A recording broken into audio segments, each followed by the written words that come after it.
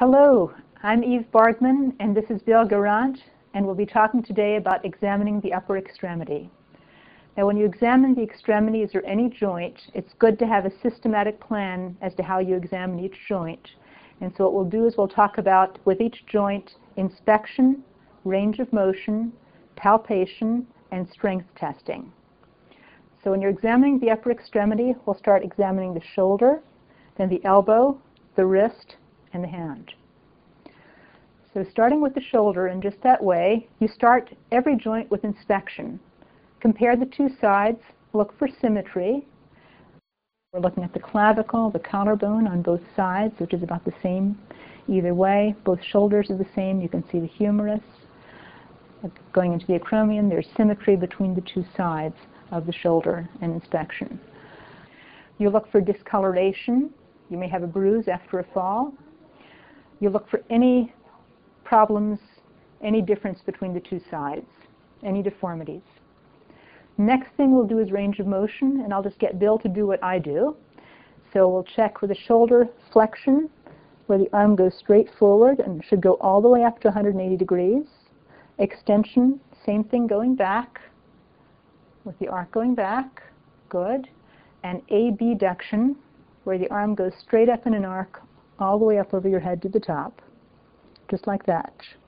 With the shoulder, you can also test rotation. For internal rotation, you check with one thumb going to the opposite shoulder blade, and do the same thing with the other side now. One thumb to the opposite shoulder blade, good. And for external rotation, just put your hands up behind your head like this, with the elbows out, and that's full external rotation. Good. Next thing you do is palpation. So when you palpate the shoulder, you start at the scapula in the back, the shoulder blade. You palpate the scapular spine. You can follow that right out here to the acromion, which is here. And here is the acromioclavicular, or AC joint. And right down from there, here is the bicipital groove where the biceps tendon goes. You check all these for any deformity or any tenderness. Last, we'll do strength testing in the shoulder. And for strength testing, again, you're comparing the two sides. So to check your strength, I'll get you to shrug your shoulders first, just against me. Good. Okay. And now go forward against me. Good.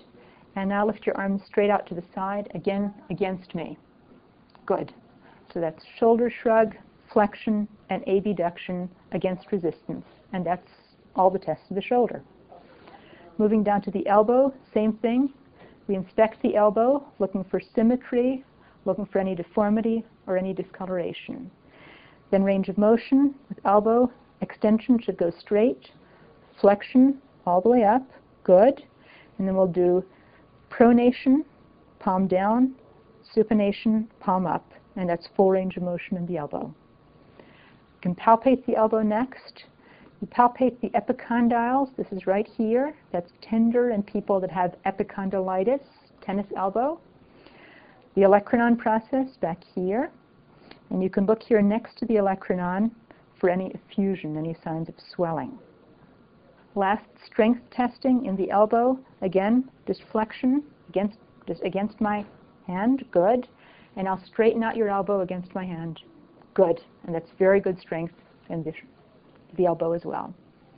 Moving down to the wrist, again, we inspect for symmetry, for discoloration, or for deformity. They're both fine.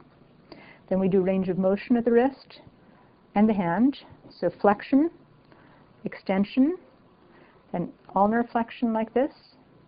And actually, radial flexion is like this. And this is ulnar flexion. Good.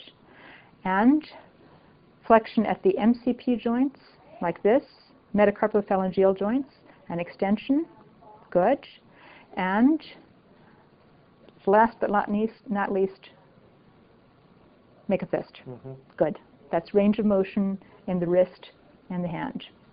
Palpation, again, we'll palpate the wrist, looking for tenderness, looking for any signs of swelling or effusion, good. We'll palpate the carpometacarpal joints, which are up here, the metacarpophalangeal joints, which are up here, for any tenderness or swelling, and the PIP, proximal interphalangeal joints, which are up here for tenderness or swelling. Last thing, again, we'll test strength. And to test strength in the wrist and hand, first we'll get you just to push down. Just hold your hand down like this, and don't let me straighten it. Now just make a fist and hold your hand up, and don't let me push it down. Good. Now hold on to my fingers, and don't let them go. Okay, fight back. Good. That's good. Great. And spread your fingers out. Don't let me push them together. Okay. And now take your thumb and your little finger, and don't let me pull my finger out. Good. And that's strength in the wrist and hand. So that's systematically inspection, range of motion, palpation, and strength testing in the shoulder, the elbow, the wrist, and the hand.